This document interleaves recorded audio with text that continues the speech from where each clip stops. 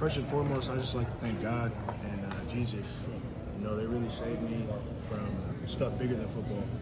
And, you know, I want to give all the credit to them, my family, my support system, but also my brothers here at USC, and also the new coaching staff, you know, bringing new life to the program and, you know, kind of being able to be a rock for us to build off of. So, yeah. With that new coaching staff came over, were there any thoughts in your mind of maybe leaving the program before that happened? No way. I never wanted to leave. Of course, some stuff happened where I had to prove myself a little bit more than I would have assumed or thought of what was going to happen, but you know, I was more than willing to do that, and I'm just happy to still be home here at USC. Can you walk us through their talks with them and just having you move to linebacker, kind of defensive lineman? What that went into that? Oh yeah, of course. So I got moved to the edge right when they came in. You know, they needed more bodies on the edge, and you know, I was willing to fill that spot. And if you know they needed me to go play 3-tech, I'll go play 3-tech. Nose guard, I'll play nose guard. So you know, whatever to do to make my team better. You know. How much weight have you put on exactly? So right now I'm like 265 before breakfast. Last season I was like 240, 245. So been working in the weight room with Coach Wiley. It's a great program, and Coach Nua as well, with the fundamentals and all that. So it's been trying to get strong and get fast, explosive for the season. Do they have a target weight set for you? Yeah, about like 265, 270 range. Stay in that area so I could, you know, still stay quick, but also got some more weight behind me so I can, you know, do what I can. Lincoln Riley talked about, you know, last year you were kind of just, it was all bull rush. What are some of the new techniques that Coach Nua has brought to you that really refined your game? Yeah, so Coach Nua loves power. I love power too. There's a lot of moves you could do that aren't power, but they rely off you setting it up with power. So, you know, watching Tuli last year, he was able to do that really well, and I'd like to try to, you know, recreate what he did last year and maybe hop out a little bit more and utilize my power to set up my finesse moves. Is there like a learning curve, just being thrown at defensive line, you know, not being used to battling offensive line in that case? Oh yeah, definitely. Getting a lot of reps last year during spring and fall camp helped out a lot. Just learning the fundamentals of D-line, it's a different kind of timing. Instead of linebacker where you're flowing and you have time to go react and shoot to a play, D-line, it's all right now. It's all go time. So learning from Tuli and the guys who came before me, like Nick Fig too, really helped out a lot. What do you feel like clicked for you this past spring? So you had one of the best spring camps of anyone, and really big spring game performance. So what do you feel like clicked for you this last spring? Just watching more film with Coach Nua, being able to sit down with him a lot more and, you know, generate that relationship where I can kind of understand more what he's saying on a visualization level instead of just hearing it. And being able to sit down with Coach Nua and learn D-line from him, one of the best coaches in the nation, like I was really grateful for that. Are you playing on the edge right now? Are you trying to play inside, or what's their plan for you on the line? Yeah, so right now I'm on the edge, same as spring. Sir. How much of the linebacker mentality can you bring over to the defensive line? Is it different? Man, I would say it's the same idea. You go and you try to destroy the guy in front of you if you can, you know. Go all out, try your hardest, and, you know, utilize power if you got power. If you're more of a finesse guy, utilize your finesse. But, you know, go get the ball. That's the motto of this defense, and strain to the ball. And I feel like that's pretty similar for D-line and linebacker. And I know this might be a difficult question. Sometimes it's hard to shut out the outside noise. And last year the team was really close to getting to the playoffs. What do you see different with the defense this year compared to last year? Is it a scheme? Is it personnel? What's going to be the difference in getting that team into the playoffs of this season?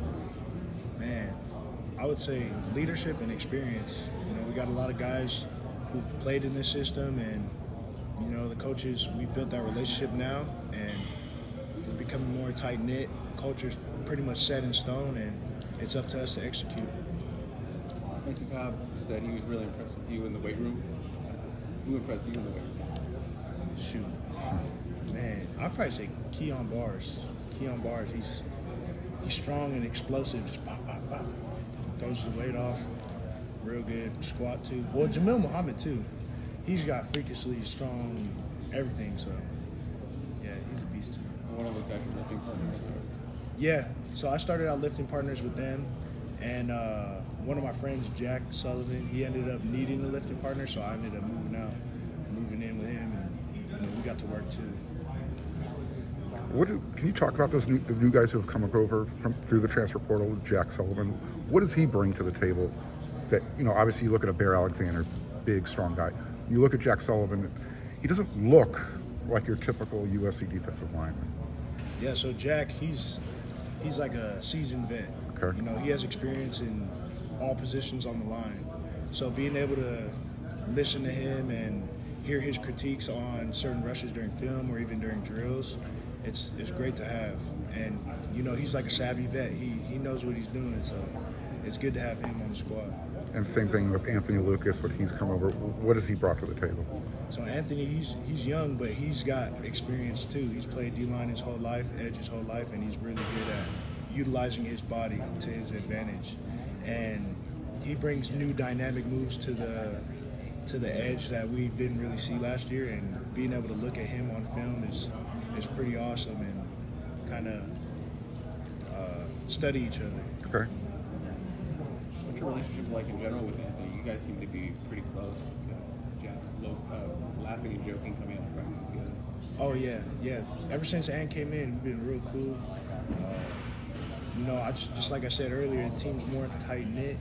We're we established the culture last year. We're trying to keep it going with good energy, good vibes, and keep it going.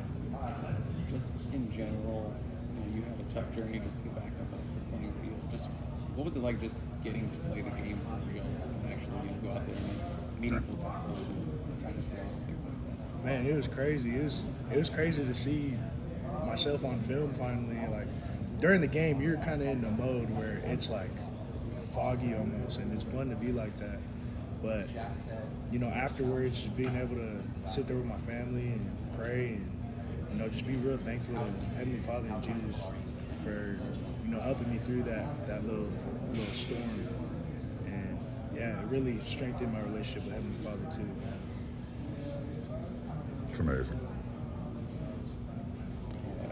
Sean Nua said, messing up the quote, but he said, "No one bleeds more Trojan than you," something to that effect. What does it mean to be a Trojan and just to stay through all you've been through here? Man, I mean, we say it all the time, fight on. Whatever it is, you get knocked down, you get back up, you fight on. You're going strong, don't get complacent, fight on. So I would say that's the main thing that I got from being here at USC is, learning how to fight on. How much would it mean to you to put that C on your jersey? Oh man, that would be real cool. It'd be cool, but we got a lot of leaders on this team and a lot of leaders on this squad. So whoever gets that C, I'm comfortable with it.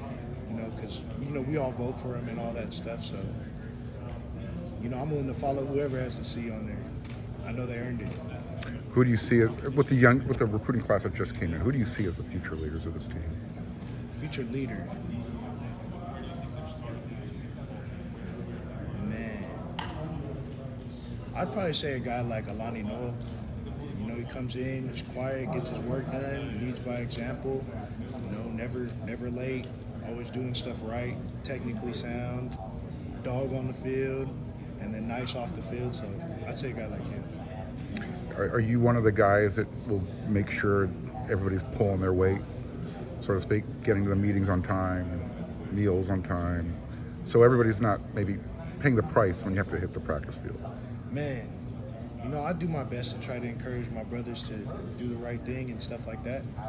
There'll always be hiccups on this thing, but I would say if they need me to help them, I'll help them all day, whatever they need, and they know that. And shoot, they can count on me.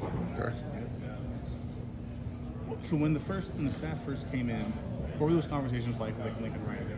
when you're trying to kind of like fight for your job here? What were those conversations like? Well, honestly, you know, they didn't have room for me.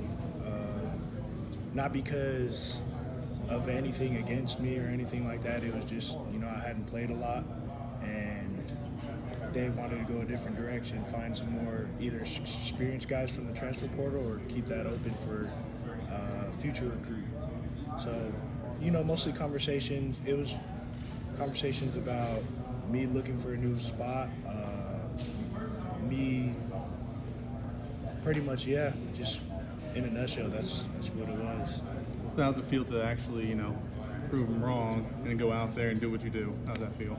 Man, it feels good. It feels good to know that, you know, Heavenly Father's looking over me, Jesus is looking over me, and they're guiding me through my life, and, you know, just holding firm to their guidance and having faith in them and having a strong support system behind me. It's nice. It's nice to have that feeling.